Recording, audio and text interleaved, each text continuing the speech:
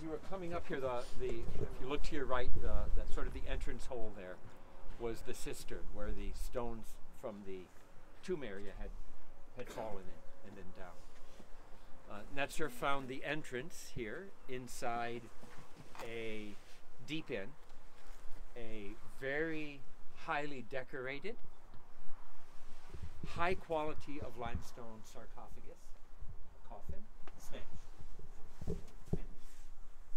Probably intentionally smashed. His grave was violated. Probably when the site was taken over by the Jewish rebels against Rome.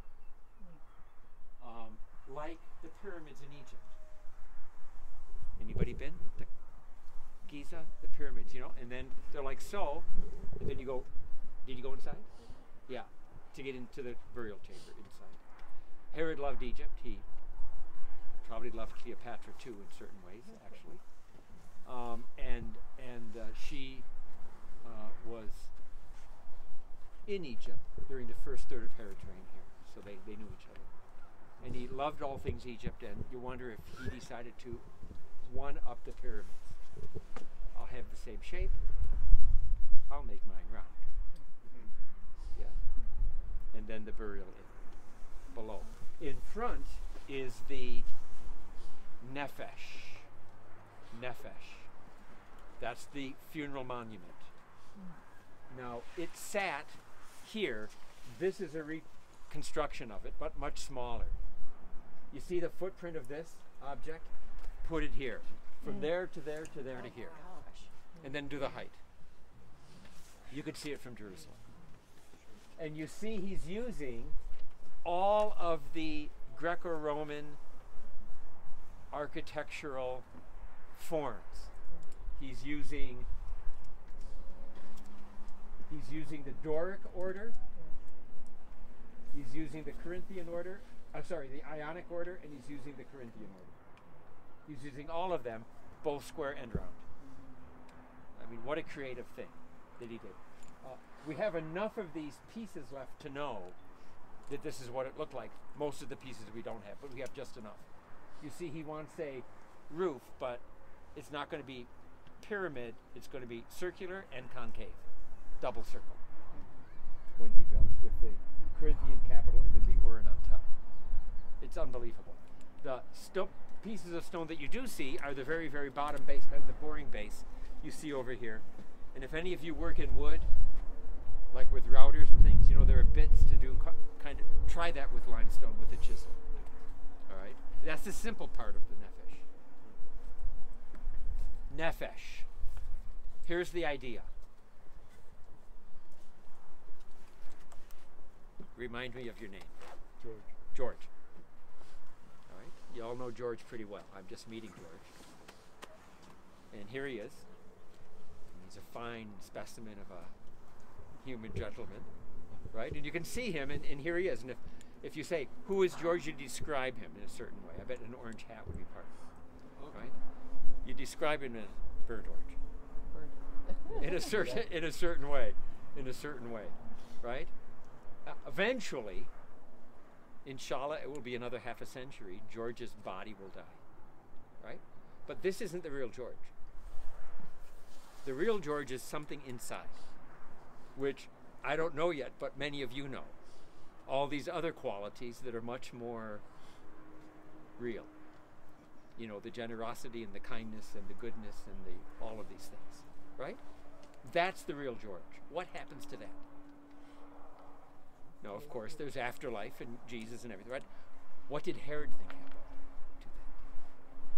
that? In the first century, Jews did not have not all of them had a very well-developed idea as to what happens to the real George. Jesus helps us understand that, but not all of them were listening to him. And so the idea was, somehow, we know the body is here, it's going to decay. But somehow out front, we do something that's going to be public that represents the inside of who's here. And we call it Nefesh. That's the Hebrew word. Nefesh means breath, it means life, it means soul. If you want an English translation, you can use the word soul. This would be Herod's. at least how he wants himself to be remembered. Herod went all around this land building monuments to himself. Jewish writings, Mishnah, and Jesus said, don't build monuments to yourself. Let what you have done, let what you are be your monument. Let people remember that instead. Herod was trying to supersize it, right? Yeah. In a kind of a way.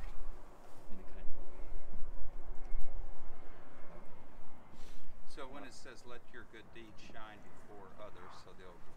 Yeah. With the Greek word there, could it be connected to nephesh? I'd have to look at it and see. I wouldn't... The theology is there. I'd have to look at the word and see. Okay. No, because, I mean, it's not the word soul.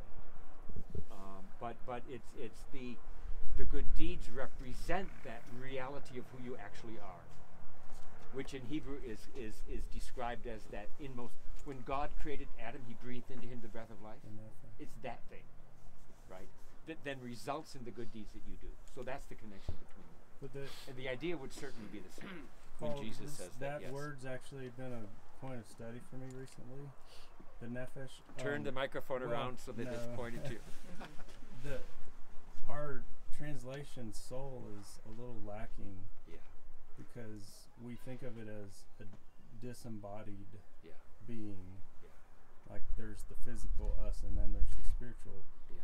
But in the Hebrew way of thinking, it was the person, right? The whole being, the person. And the two were That's right. tied together. So when Jesus talks about us being raised to new life, it's to a new physical body.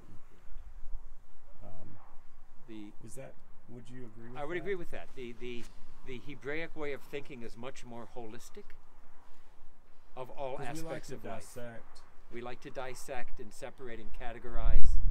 That way we can justify certain behaviors. But the whole Old Testament is very holistic and integrative and full. But could that body also be in a different dimension?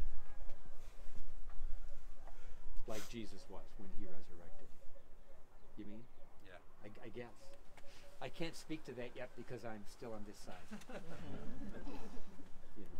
I'm still There's on this a passage side. in the Old Testament, I can't remember where it is, but it refers to a dead nephesh. It sounds like Job. So if there's a sounds like Job. There's a dead, there's not a dead. They came across a dead body, or they, yeah. It was I know it was talking about you're unclean if you come in contact with a dead nephesh. Well, if we think of it as if we dissect it and we think of the soul as something separate from the body, then that doesn't make any sense. No. So nephesh obviously has a broader meaning in this disembodied spirit. Yeah, the life of the person. Right. The image of God is somewhere tied with that as well. In you, there's a lot there. There's a lot. Anyway, Herod wants his to be this. You can see it from Jerusalem. Look at him. Yay. What we need to do is go fill our own nephesh a bit. We'll have some lunch. And get on the bus, go to Bethlehem, and we can start now